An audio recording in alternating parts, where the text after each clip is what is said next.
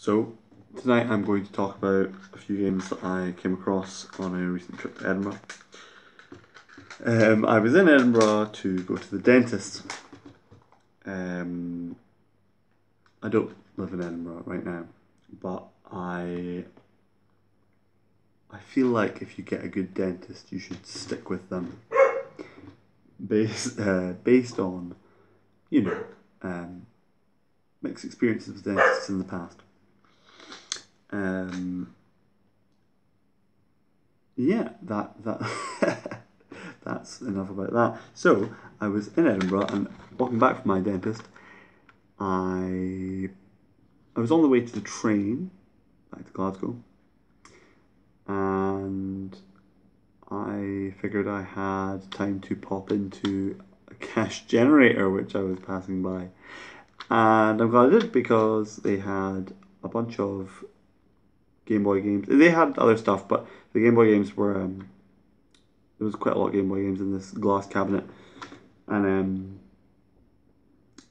yeah, so the Game Boy games I bought, the original Game Boy games I bought were four pretty standard classics. Super Mario Land 1, Super Mario Land 2, the 6 golden coins, Dr. Mario, and Tetris. None of these are rare, obviously, or anything like that, and they're not. I mean, they're classic games, but they're not all super interesting in their own right. But they were all £2 each, which was quite nice. Um, I've seen them on sale for about a fiver each. Apart from Dr. Mario, I've not seen that, but I think that's probably just because people will pay that for them because they're popular, rather than them being worth very much at all. But uh, yeah, and I'll talk about this first because I was playing this on an emulator on my tablet originally, and I really like it, and I was into it.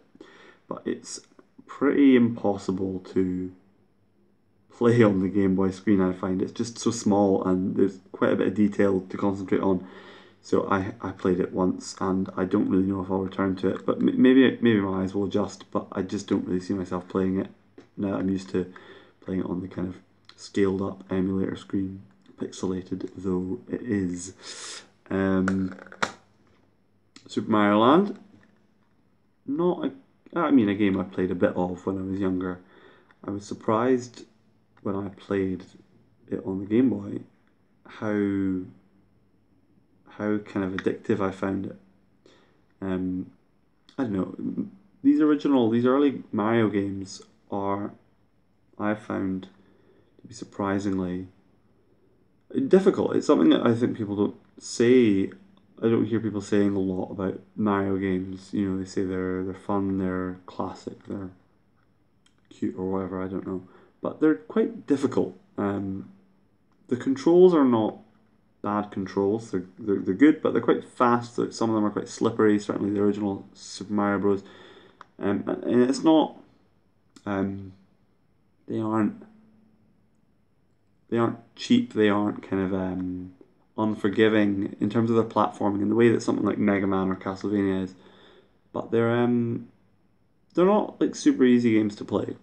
Um, and in the way that when you fire one of them up, you sort of expect it to be. I start playing these games and I think I'm going to breeze through this, and that's not my experience of them when I get down to it. So I was kind of surprised to find myself keep coming back to it, and yeah, it's when I say it's a challenging game, you know, after a couple of days of coming back to it for 15 minutes to half an hour for a, you know, just a wee session. Yeah, I completed it, which I haven't done before, and I really enjoyed doing it, and I would play it again just for the enjoyment of trying to play it fast, trying to play it knowledgeably. Yeah, it's good. It's really good. I kind of like how small everything is on screen, it really feels to me like, especially in the way that the levels progress in terms of, there's a ground level, then there's a level with a lot of pitfalls and elevation. It feels like the original Super Mario Bros. More so than Super Mario Land 2, which certainly feels like more like, more like something like Super Mario Land or Super Mario Bros. 3. Back in a minute, I need to go check on my dinner.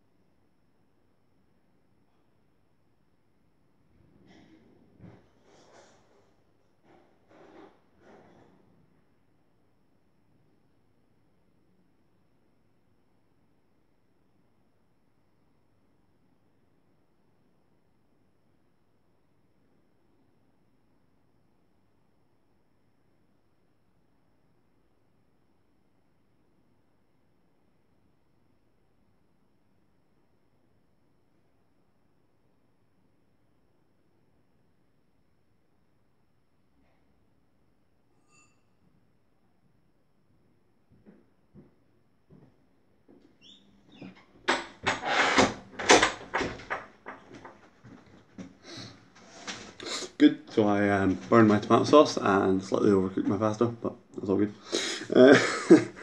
Yeah, Super Mario Land 2. Obviously a bit more Super Mario Bros. 3, Super Mario World.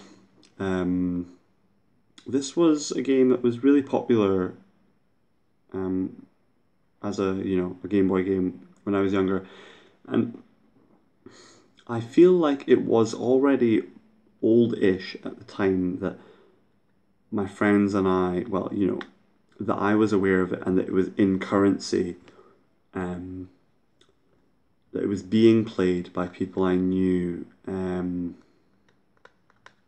was always really popular. It was really well liked. I remember the Mario. Are they called worlds?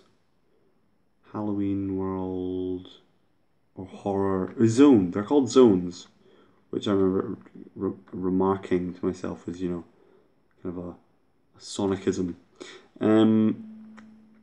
Yeah, Mario Zone, which is the zone based on, it supposedly takes place in a big robotic Mario. The levels themselves don't really display any characteristics that would betray that design, but I think something about that struck, we boys as there was something cool about that. I don't think I really enjoy it as much. This feels like a bit faster paced and kind of more enjoyable. But I've not finished this yet. It might be nice. I know that it's Wario's first appearance, and I always like the Wario Land games, which I don't have on Game Boy currently. So yeah, it's definitely good. Will probably return to it. I'd like to return to it. If I just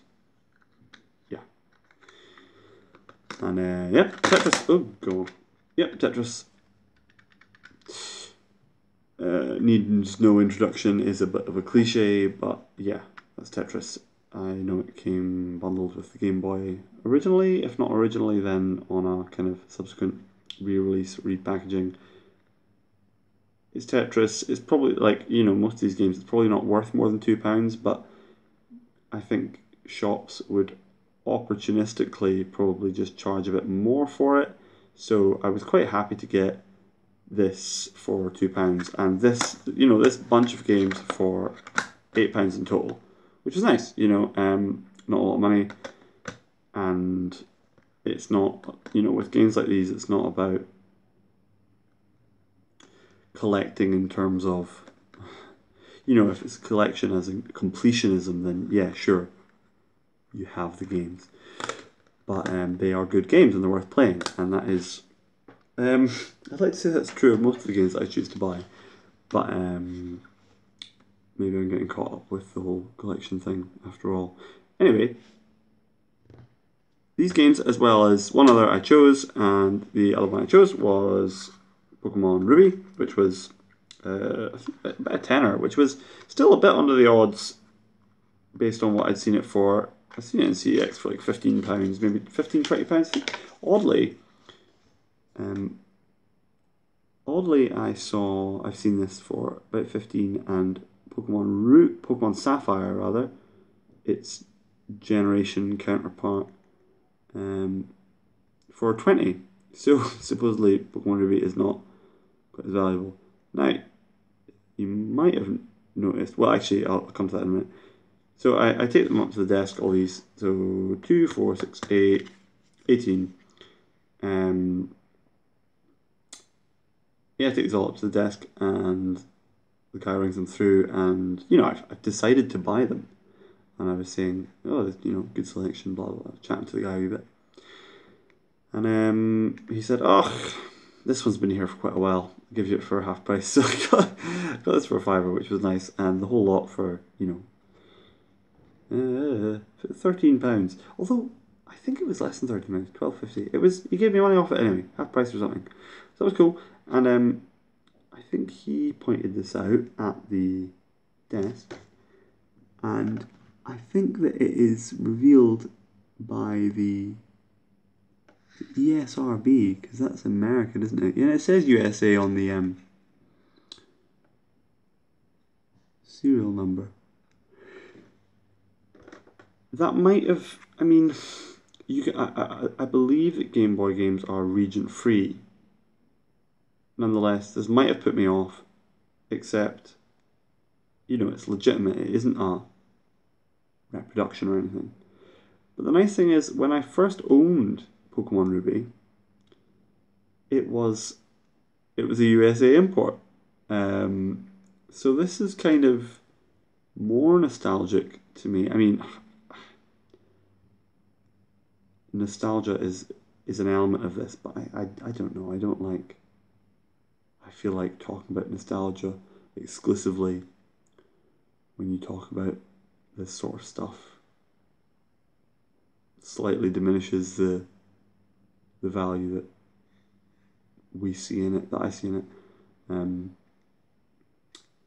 Anyway, it kind of enhances this this regression thing for this game in particular. I haven't played it yet.